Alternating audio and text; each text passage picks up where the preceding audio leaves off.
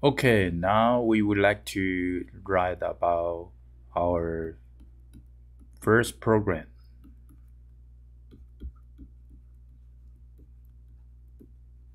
Okay, I should have said first programs because we are going to explore three kind of programming language.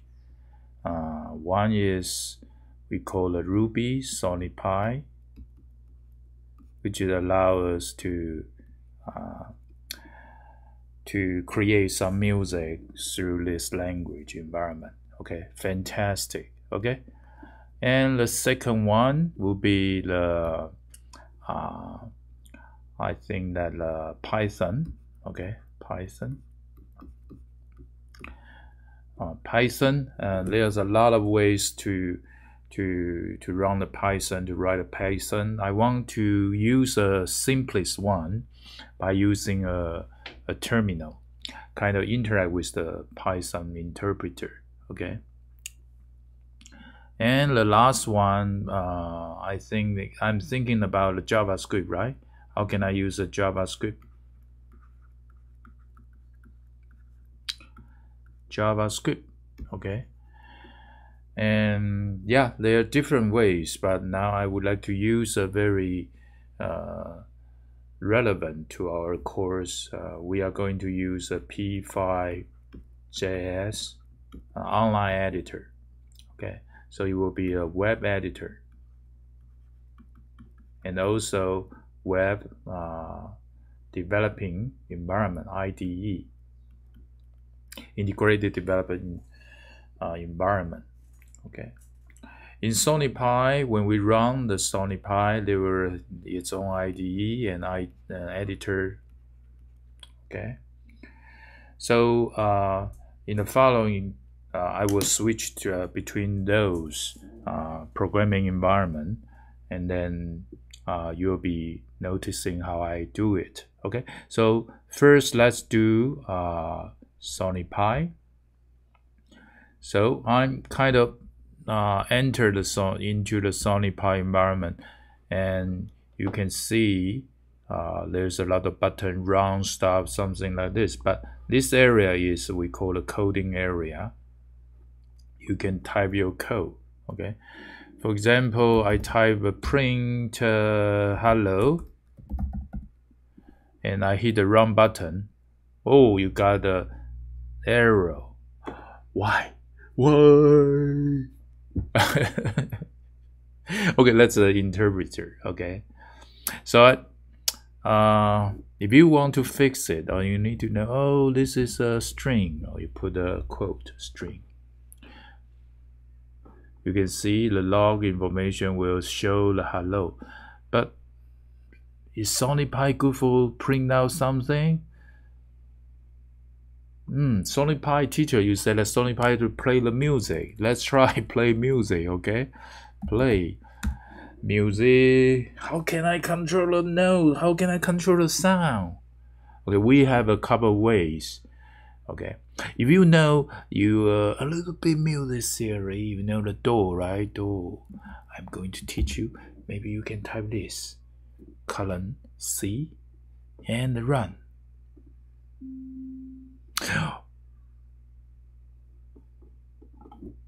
Wow! Do you see the waveform? Yeah. I run it again. Yeah.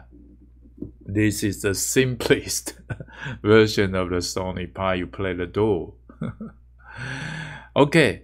Now let's move on to our second. We are going to do with the Python. Okay.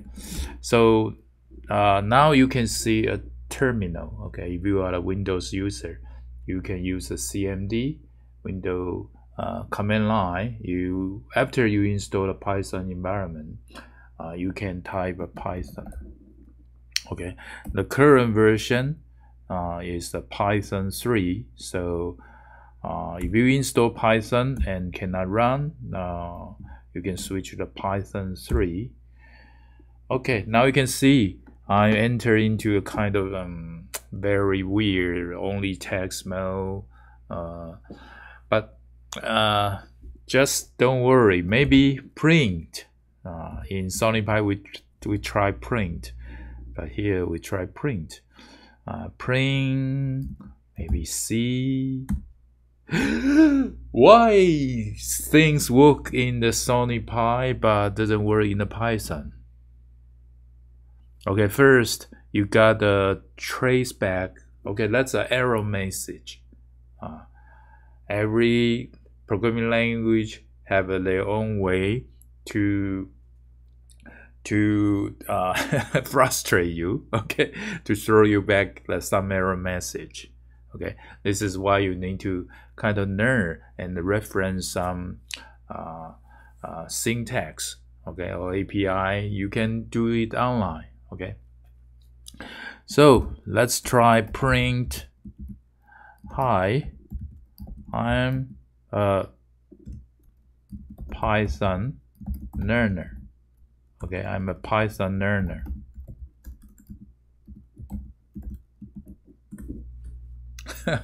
still error. What happened? Oh, did you mean print? Oh, you are missing parentheses. Okay, parentheses. Okay, we are now kind of learning print. Okay, hi, I'm a Python learner.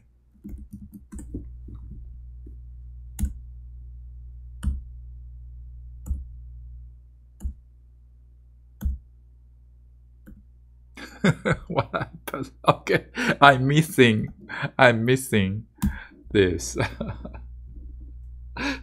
I thought I had put the right parentheses. Okay, but I'll do it again.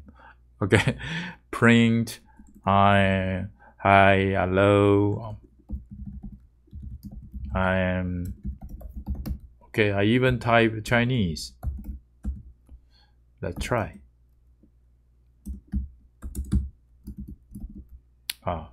Okay.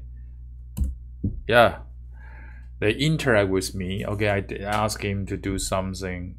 He print out just simple output text information. Okay, this is our very first Python program. Okay, although in this interaction mode you just test some command, you actually don't use the editor to save the file. Okay, this is one way to explore some programming language. Okay, you can quit. You can do exit. Okay, and then they will return back to the terminal mode. Okay, very simple, no special graphical interface. Yeah, this is actually, I recommend you use it as a beginner of the Python. Of course, there are tons of tools to do that. Some like a web programming environment. Okay, the third one, I think that we're gonna experience a little bit JavaScript. Okay, JavaScript. So inside the web, okay, and you go to P5.js. We'll be talking in more detail. You just go to the JavaScript P5.js editor. Come on, what happened? A little bit sluggish in network. What happened? Okay, so this environment a little bit look like SonyPy, but in a very different way, because this is your editing area. This is your console where the message can be printed out. This is a preview. Okay, and the run button is here. So let's try, for example, I would like to draw a box. Okay, line. Is this a line? Maybe, I don't know. By default, okay, in this code, this environment already provide you a basic skeleton to draw some visual art. Okay, Of course, you can delete it, but we are going to use it and run it. Okay, you can see there's a canvas display here, but now I would like to draw something about it, on it.